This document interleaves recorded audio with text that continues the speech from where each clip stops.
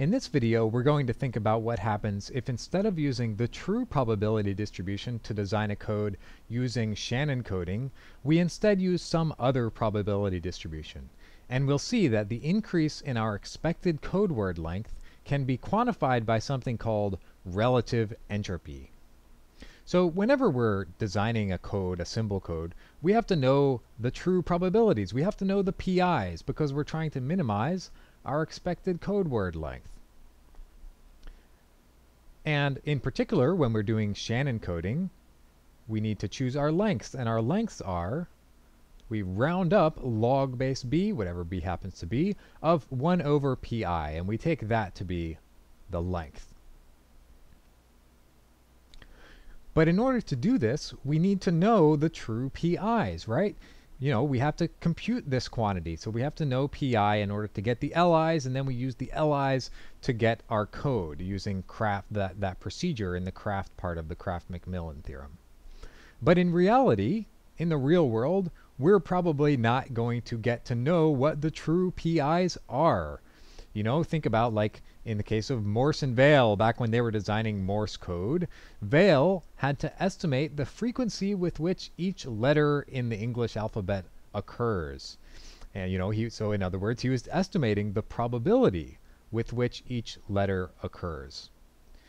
But in all likelihood, his estimates were not exactly correct. They were not exactly what they were actually going to see when they were actually sending messages. So in fact, in the real world, we aren't going to know the p's, but we're going to have to estimate them.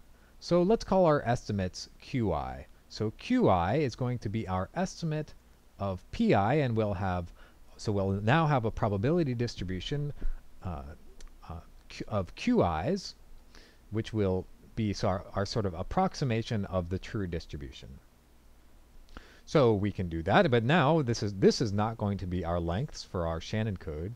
Now our lengths are going to be log base b 1 over qi rounded up to the nearest integer.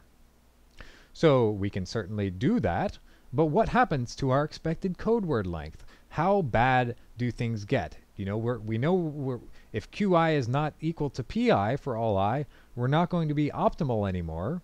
So how much will our expected code word length increase? So let's compute it. Let's see what happens. Let's do the calculation.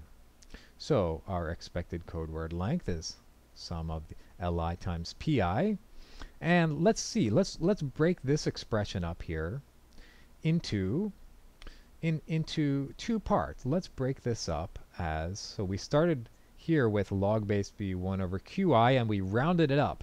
So we have this. Since we rounded it up, we added some little bit. So when we rounded, we added some little rounding amount here, which we'll call ri. So ri, since we just rounded to the nearest integer, is going to be between 0 and 1. Just a little bit here.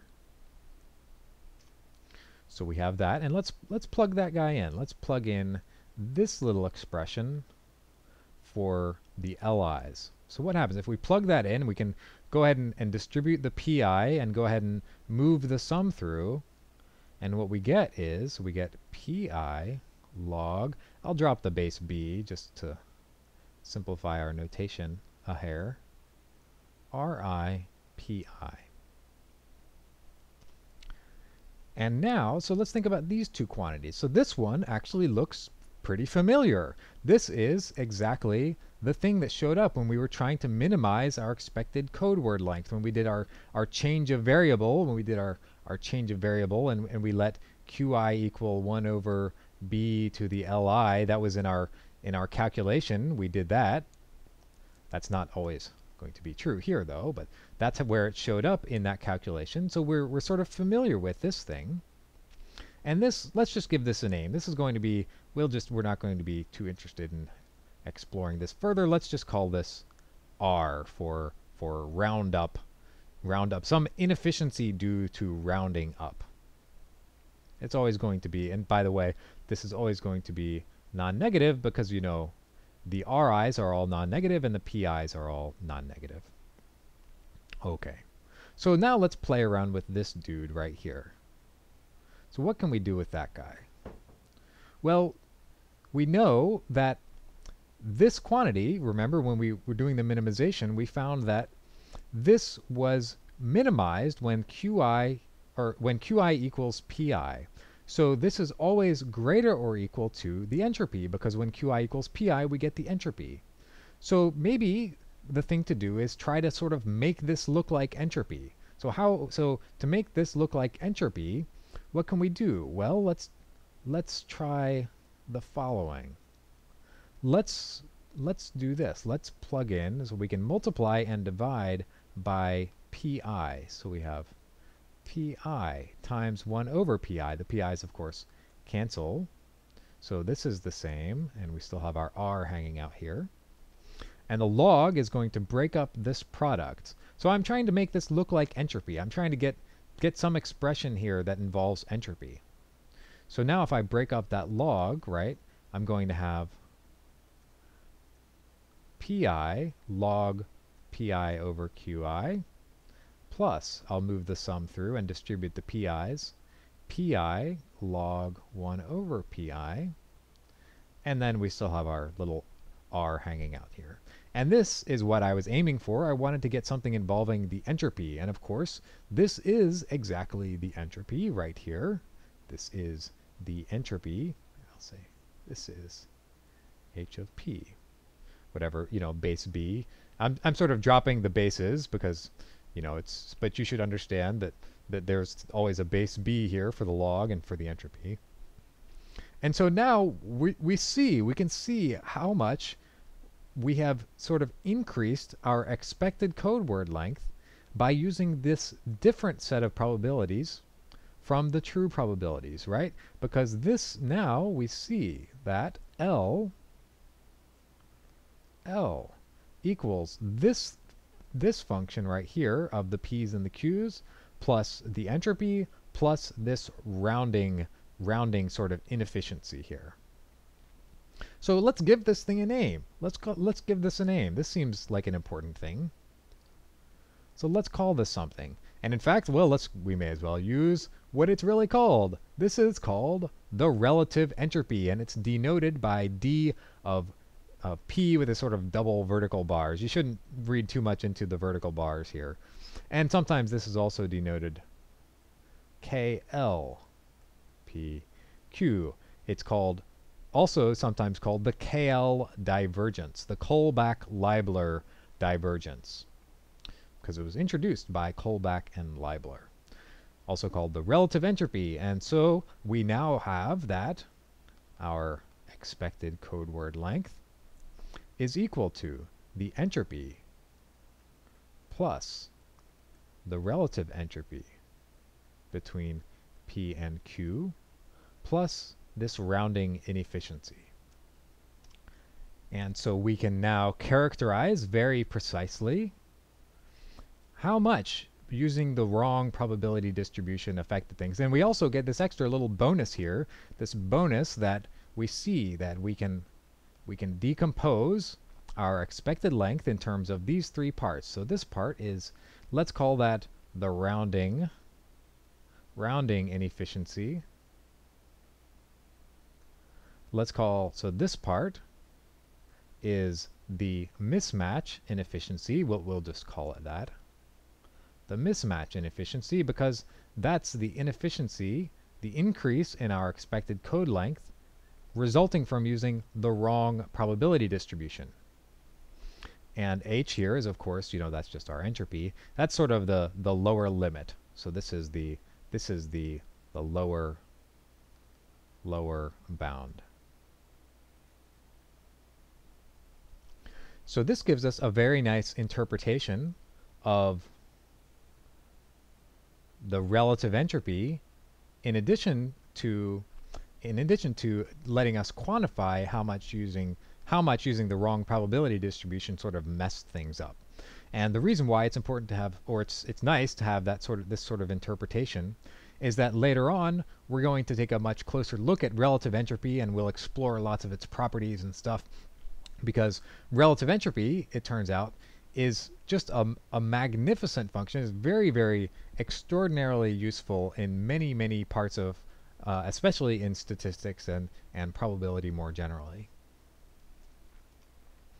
Now, earlier, I mentioned after we went through the proof that the entropy is a lower bound on your expected code word length, I mentioned that there's a quick, slick proof of that fact using relative entropy. And that proof follows directly from this very simple calculation that we just did, because the relative entropy, the KL divergence, is always non-negative. This is always greater or equal to 0. Greater or equal to 0. And since we know that r is also greater or equal to 0, remember, because all the little ri's were positive or non-negative and all the pi's are non-negative, then that implies that this whole quantity right here, that this part, well, this part is non-negative and this part is non-negative.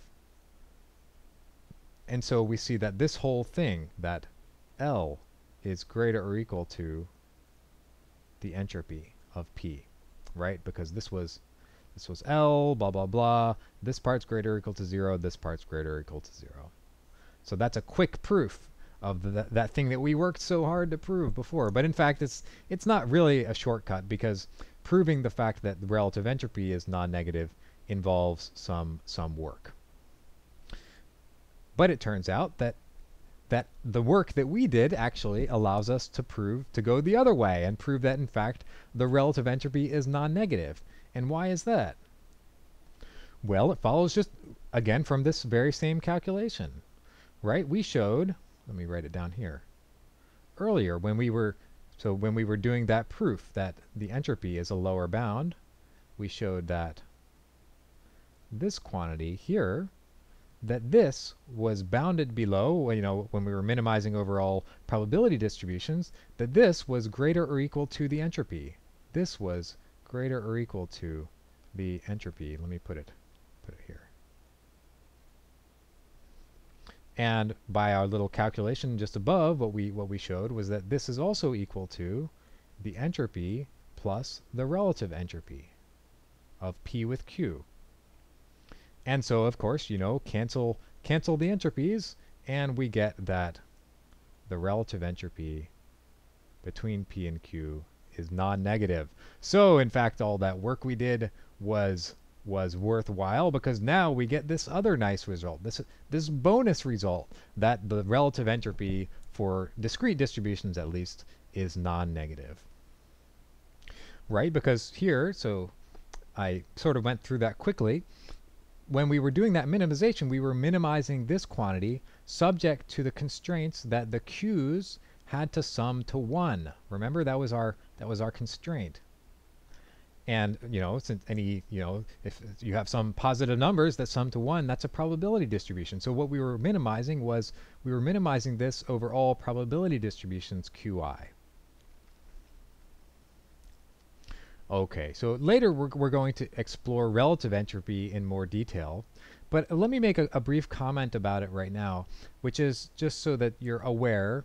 One thing which can be a little bit confusing at first is that sometimes people call this the KL, they refer to this as a distance, the KL distance, but this is not a distance metric in the analytic sense of the word distance metric. And the reason is because it's not symmetric. In other words, the relative entropy between P and Q is not necessarily equal to the relative entropy between Q and P. So this is not true does not generally hold. I mean, it's not true that they are going to be equal in general. So in general, they are not equal. Now, that said, even though it's not actually a distance metric, oftentimes it can be used in sort of in lieu of a distance metric. It sort of behaves sort of like a distance metric. And so oftentimes, you can think about relative entropy as quantifying the sort of distance, heuristically speaking or intuitively speaking, between two probability distributions. So that's the way to think about the relative entropy. And that interpretation, that intuitive interpretation, holds true in this example here, because when P is very close to Q, when our estimates are very good, then we would expect that this mismatch inefficiency should be smaller. And so that's sort of one way to think about this, is thinking about this as sort of in some sense intuitively the distance between P and Q. But you should always bear in mind that in fact it's not a distance because it's not symmetric, and a distance metric needs to be symmetric. That's one of the properties of a distance metric.